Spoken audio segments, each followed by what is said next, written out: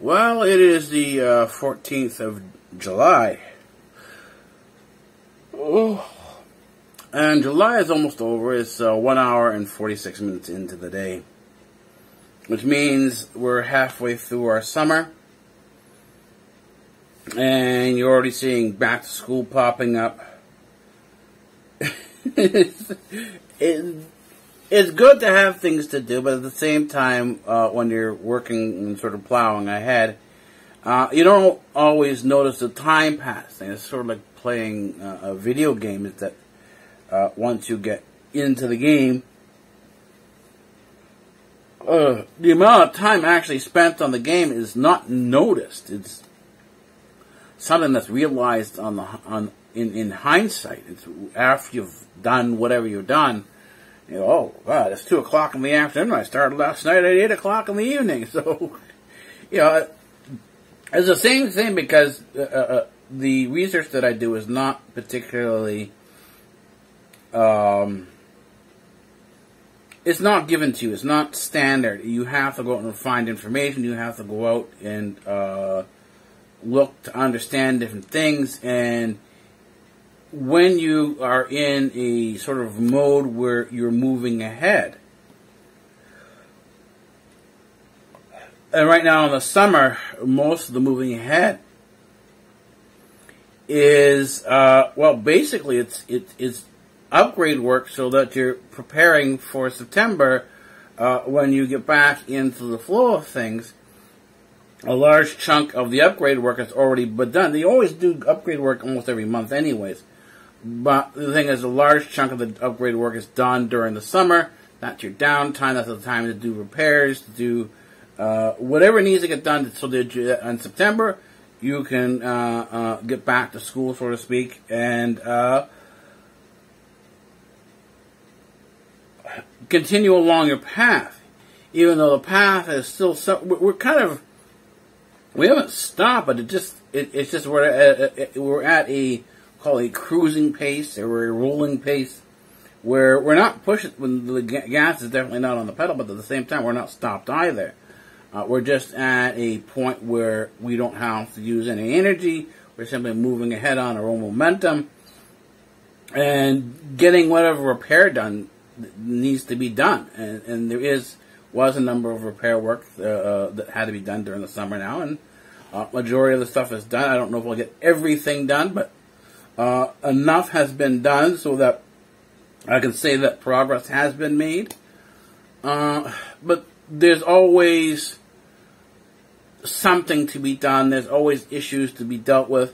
As soon as you finish with one type of repair, there's another repair to pop up that comes into place. Like now I've got my second facility up north. I'll be going up again in a couple weeks, around August 1st. Spending about 4 or 5 days up there doing repair work up there.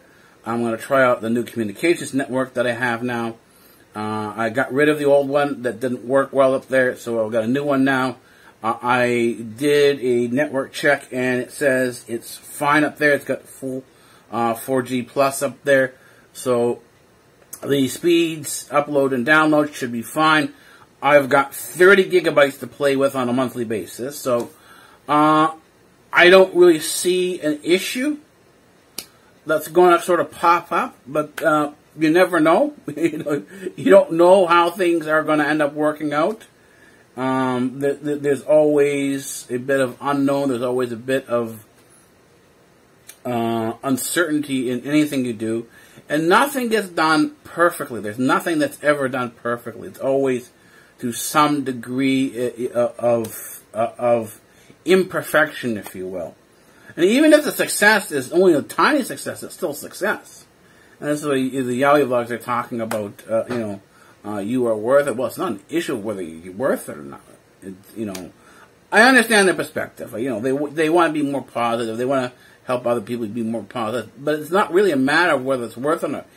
It is whether or not something again, it's about your expectations.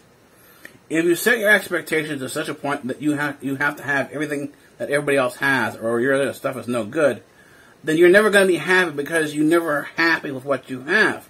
once you're happy with what you have and where you are in terms of your situation, whatever that situation is, then you can start moving forward and understanding that things don't have to be perfect in order to succeed, that you can have partial successes. And you can see the sort of the positive side of things, even when something comes along that's very negative. But it's hard, again, it's hard to do. These things are hard to move through. They're hard to sort of wrap your mind around. And when you're not sleeping, this is my situation, like Karli Reese from Our Family Nest, she's not sleeping, and when she doesn't sleep, that's when all the problems begin. So, my problems are such, but I've found ways to sort of deal with what's going on and move forward. So that's what I'm doing now. I'm moving forward with the YAWi vlogs and the YouTube Stroll. So,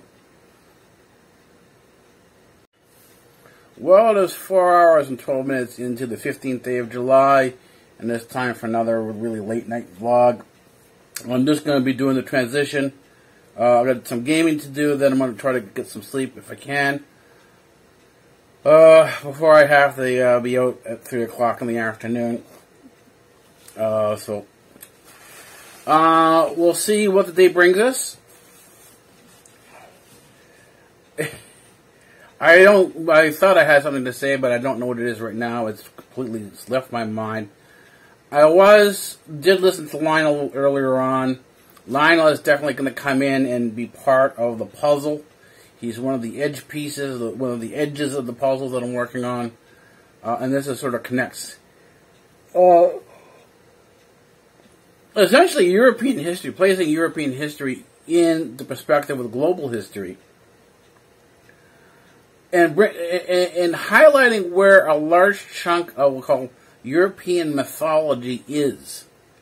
Because a lot of things that you read in the textbook in terms of history aren't really history. It's more of a mythology than anything else. And you want to highlight what is mythology, what isn't. And Lionel really fits into this because he sits at the trailing end of a sense of European self that was fundamentally self-destructive.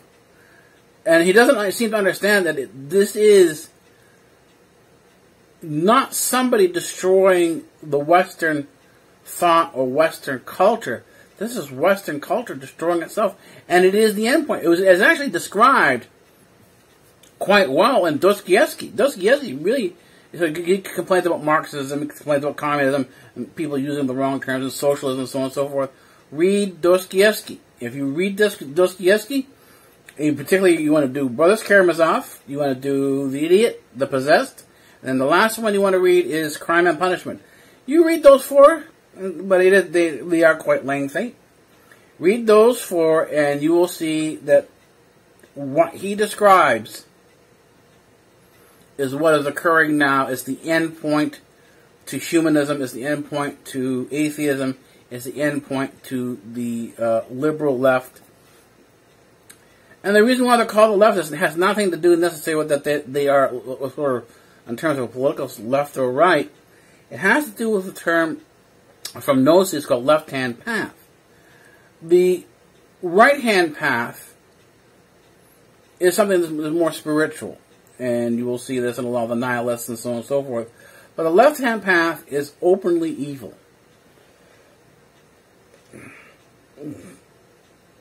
And one of the things they promote is destruction. Chaos and destruction. This is what we're seeing. So what's happened is that the left is openly evil. Well, they had been using the pretense of being humanistic and being philanthropic. The reality behind it was indeed left-hand path. Ironically enough, if you look up the term Gnosis, and what you'll find is you'll find the left-hand path, you'll find Aleister Crowley, you'll find Baphomet, and you'll find the entertainer Madonna. They're all on the left-hand path there. On the right-hand path, you'll find Buddha and you'll find Christ. And so what happens is that you have this sort of understanding of left-right in terms, not in terms of the political sense, but in terms of the spiritual sense.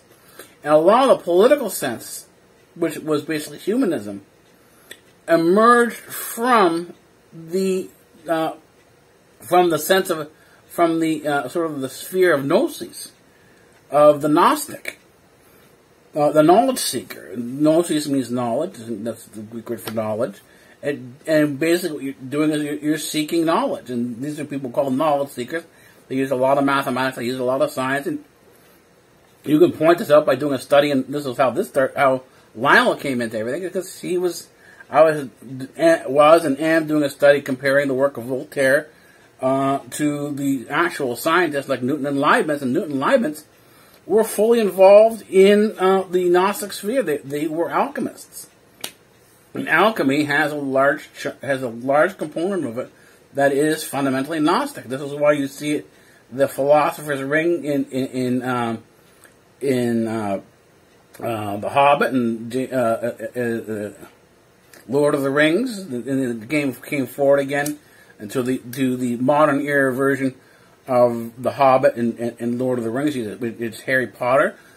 The Philosopher's Ring shows up there again. To understand that this ring was fully,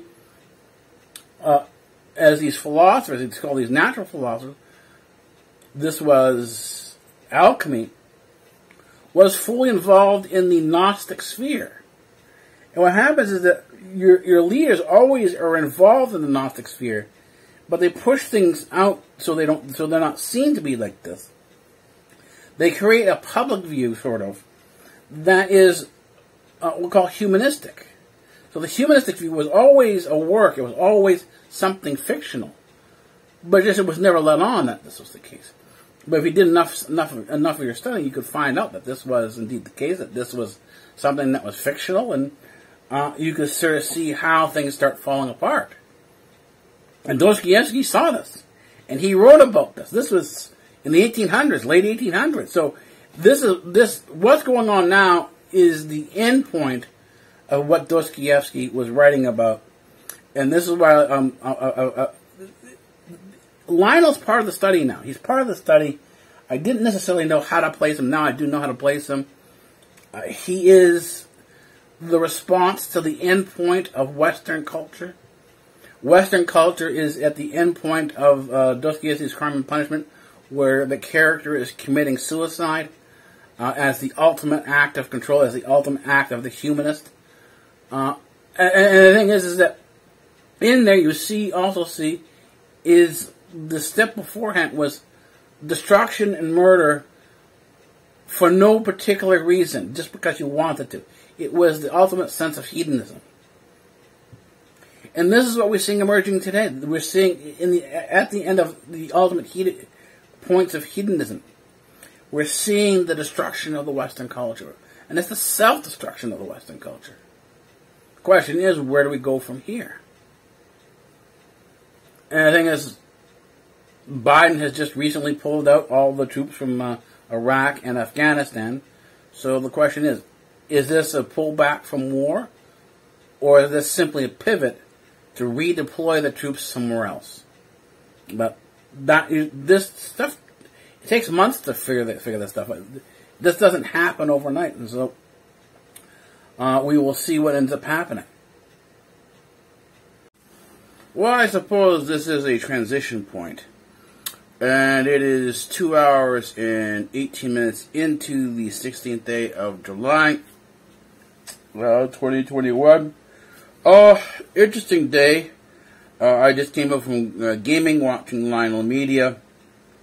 There was no ride vlog back, so it was raining, so I was able to get a ride back, and so there will probably might be a ride vlog tomorrow. I might go get my scooter tomorrow. We'll see when it's happening. And then just sort of ride back and sort of bring it back here, so I have it here. So you might get the ride video, the ride vlog split into 2 segments. But that's neither here nor there, because we can have the discussion here as well. The conversation can go on.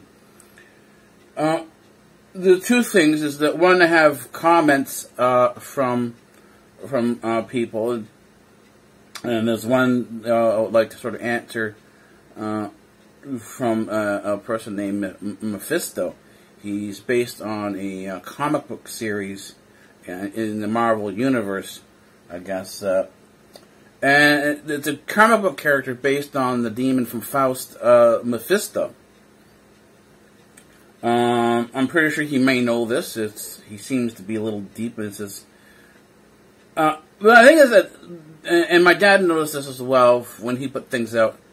He was perfectly clear in what my dad had put out several times, but he kept getting messages back that something was wrong. But the thing is, they hadn't fully read the message yet. But the thing is, rather than reading the message and going to the original, everyone else sort of assumed everyone else knew what was going on, even though it was the wrong thing. And the thing is, if you sit back and you watch the videos, you'll understand why Hegel is. We talk about the Hegelian dialectic. Why is Hegel in the description? Why am I talking about Hegel? Why am I talking about Lionel LeBron? And that's because he's in this universe.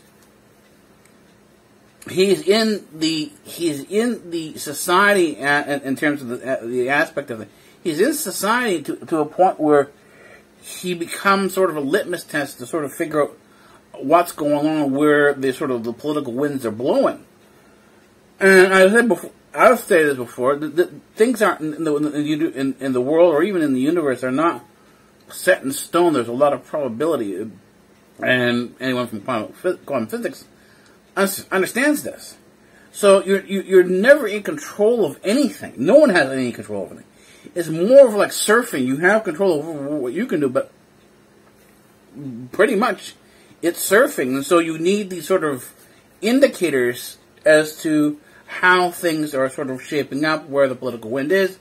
It's not that things are going to take any great effect. Right now, I'm making my next move on QLARP. QLARP is the nerd game I'm playing, where you're playing sort of like a James Bond type of character, but you're using real intelligence.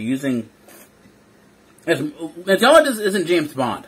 James Bond is not intelligence. That's the way to sort of look at it. Intelligence is basically library science. It's about the information that you have and how you disseminate it to other people. This includes psychological warfare, psychological operations, various other aspects to things.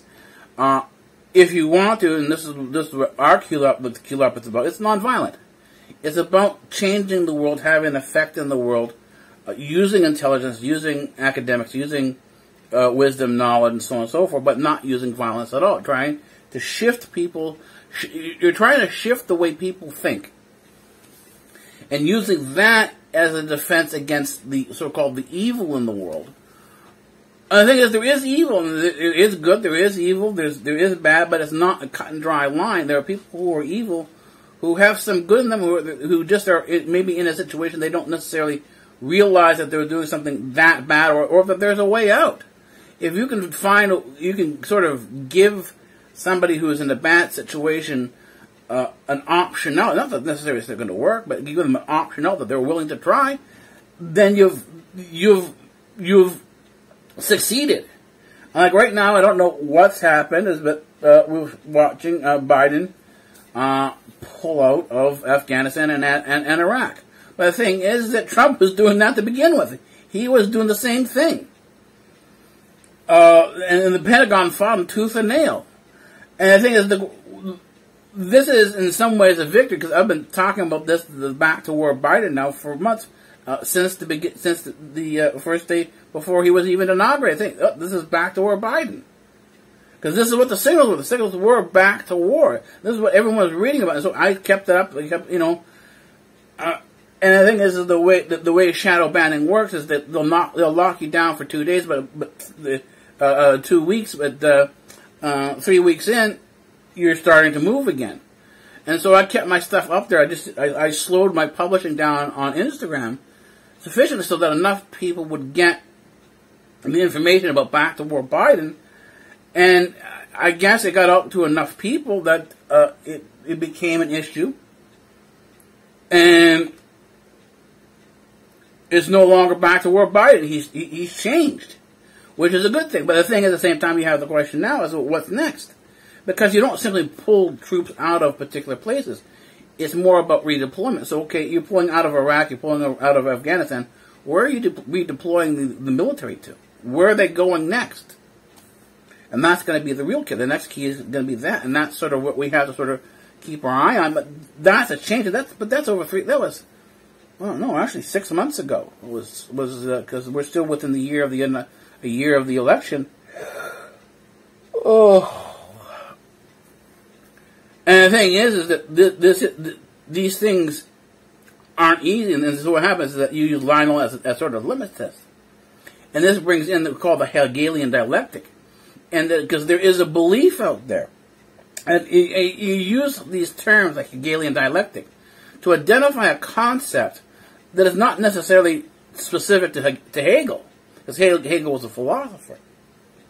And it's the concept that there is two different points of view. There is a thesis, that's an idea, and there's the antithesis, that's the opposing thing. Even though anti doesn't necessarily mean opposite, it just simply means to take the place of. So anti does not necessarily mean opposite. It is used in this case as opposite, but does not necessarily mean opposite. So this is how the word is used. Anti is a word. Actually, it's two words. It's a Greek word from antis, to take the place of. And it's used, in this particular sense, in terms of the diction, it is used to mean opposition, to take the place of the opposition. When these two these two concepts, the thesis and antithesis, violently clash, the remnants, the thesis, the synthesis, the combined two, the best of the combined two, becomes the phoenix that rises from the ashes. Now, this whole concept of the phoenix, again, is Gnostic. It goes into Gnostic terminology. But Lionel doesn't do that. He doesn't go into the Gnostic understanding of things. He simply skirts around it. And he tells you he knows, and I know a communist here, and I know a Marxist here, and I tell you. But the thing is that I can show you, there are movies out there, older movies. Older movies, I think, are much better because the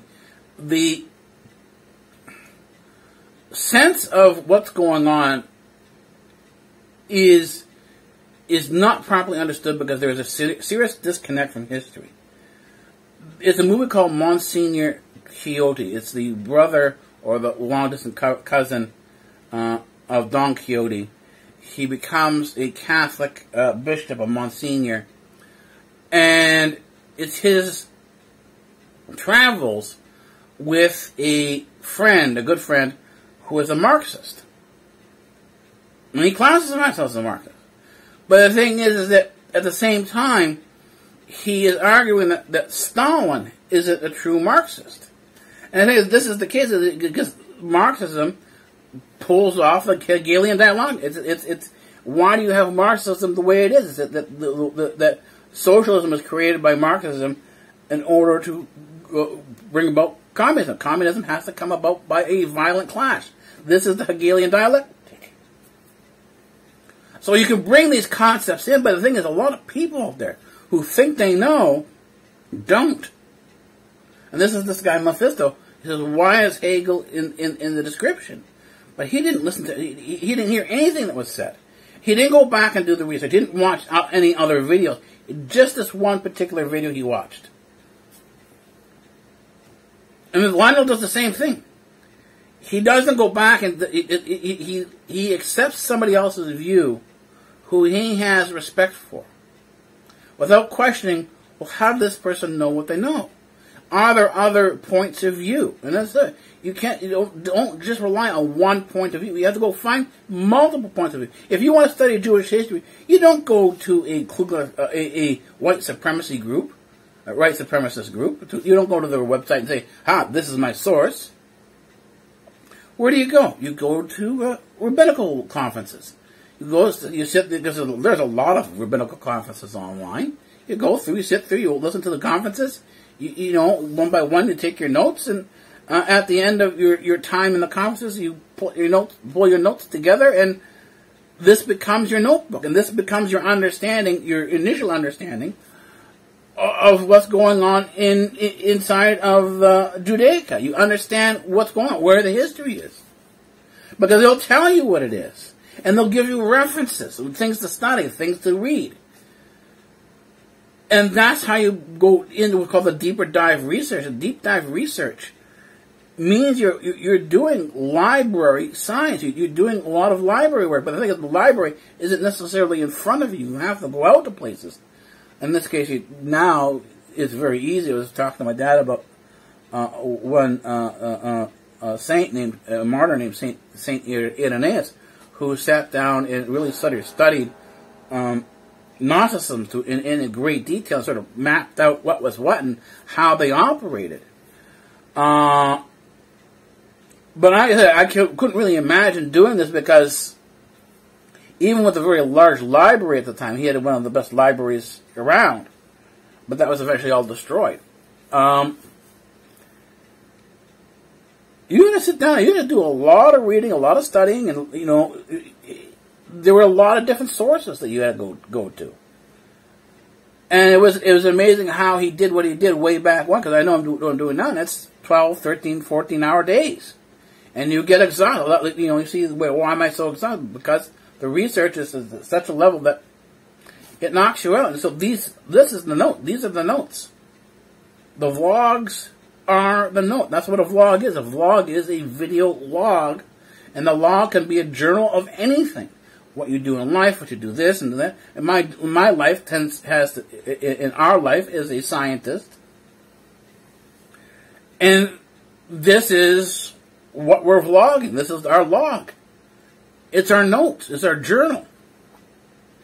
But again, this is lost if you don't go and do a sort of called a deeper dive. If you just simply look at the surface and don't pay attention to anything else. That's why you have the question, well, why is Hegel in the description? Well, if you don't go and do the work to read through and find out who I am and the stuff is there, then you'll never know. You'll never understand, because you simply just didn't go and look at things.